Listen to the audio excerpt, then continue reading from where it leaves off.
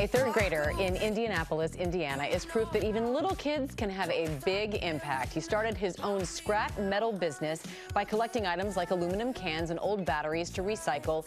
He decided then to combine his earnings and his own birthday money with neighborhood donations to buy food and snacks for overworked hospital workers. Check out his adorable pitch.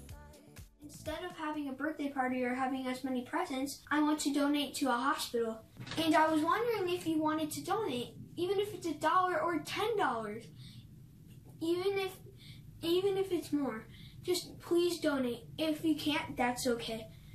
Please donate. That is very hard to refuse. I can see why there's been so much success. Joining us now is the little entrepreneur himself, Hunter Michael Hutchins. Hunter Michael, thank you so much for joining us. And this is pretty remarkable. You've already raised more than $2,000 to give to your local hospital. And if that wasn't enough, you even donated some money from your own side hustle. So tell me how you came up with this idea for your scrap metal business. I came up with the idea just because hospital workers are work all day, every day, and people don't when they do get help from them, they usually don't even say sorry or thank you or whatever, or yeah. And I just wanted to say thank you to them. Yeah, that's a big way to say thank you, in a beautiful way indeed. I know recycling is the big part of your business. Why is it so important to you? It is important to me because a lot of things just get thrown away.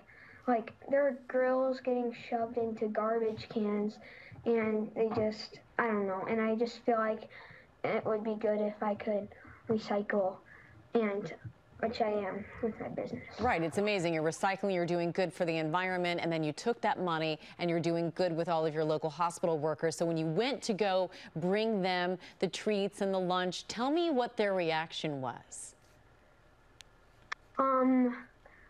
I think they are really happy because they gave me pictures and they were like really I'm imagining them smiling because they have masks on, but they were smiling with their eyes and you felt their love. And so you know what? Our friends at Lowe's Home Improvement heard all about the amazing things you're doing and about your booming business, and they want to help out. So they are sending you a $500 gift card. What are you going to do with the money, Hunter Michael? I am going to donate some of the money. Donate a portion of the money to my donation, and then use some of the other money to buy things for my business. Yeah, you're going to invest and you're going to donate. That is amazing. Hunter Michael Hutchins, thank you for all that you're doing, and we can't wait to see what you do next. We certainly know your future is bright and your heart is big. So thank you, and thank you to your parents for raising such a wonderful, wonderful young man. Thank you. Hi everyone, George Stephanopoulos here. Thanks for checking out the ABC News YouTube channel. If you'd like to get more videos, show highlights, and watch live event coverage, click on the right over here to subscribe to our channel, and don't forget to download the ABC News app for breaking news alerts. Thanks for watching.